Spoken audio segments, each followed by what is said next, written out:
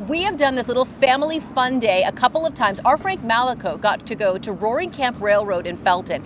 It is beyond a child's wildest dreams. And Frank, you rode a train that a lot of people don't even know exists, but it's right here in the South Bay.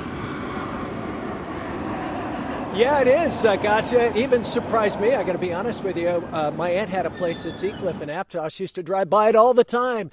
Never knew it existed, but it's an old throwback camp to the lumber days of 1880s and the gold rush days. It's beautiful, and it features some steam locomotives that every day take a good 3,000 kids up to the tippy top of Bear Mountain. Now, the ride is fabulous, but I got to tell you, the view's pretty good, too.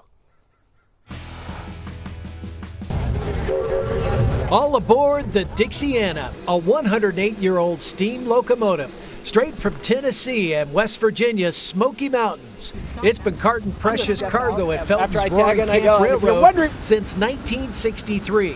The engineer is 60-year-old Phil Reeder. He, too, straight out of Central Casting. Like I tell people, you know, they all have a soul. They're a living, breathing machine. They're all different. This little girl here, you know, she's a sweetheart. You know, she'll do just about anything you ask her to do except maybe climb a tree. Oh, and there's a lot of trees. Over 100 acres of beautiful redwoods. Some have been untouched for well over 1,000 years. 3+ mile trek up and down Bear Mountain is a half-hour journey through time under a canopy of Mother Nature's best. I mean, the redwoods on their own are super majestic, but riding an ancient steam train and the smoke billowing out and just, I mean, it's a trip into the past, and especially for the little ones, it's nothing like anything they've seen before. It's not like an Amtrak train. This is like a true deal Old West experience. Campers are greeted with a train whistle in a town that is circa 1880. From the general store to the train station, it quickly turns big kids into little ones, long before you board the train. I want my daughter to experience the same thing that I've always wanted to experience. Yeah, you may have a little conductor on your hands. I think so. Although she doesn't know it right now. No.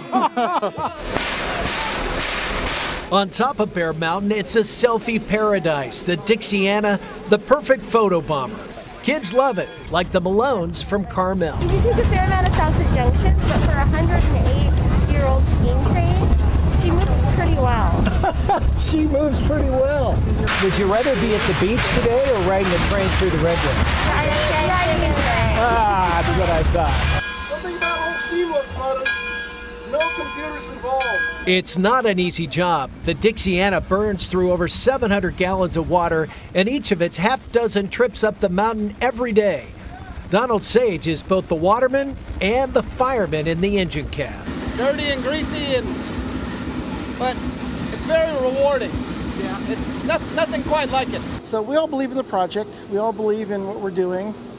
Although the work is hard, heavy, dirty, and not always easy. I was going to say, do you have a good detergent at home? Oh yeah. Oh yeah. Believe it or not, I do clean up well. A warning before you go. There's something about that train's horn that is a little contagious, and you might be hearing it long after you get home.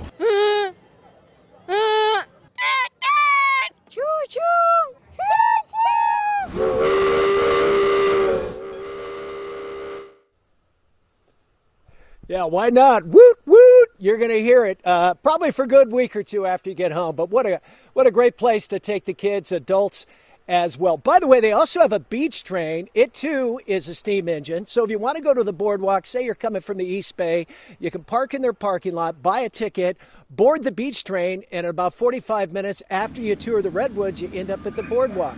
Spend a day at the beach, jump back on the train. 40 minutes later, you're back at your car and on your way home. So I highly recommend it.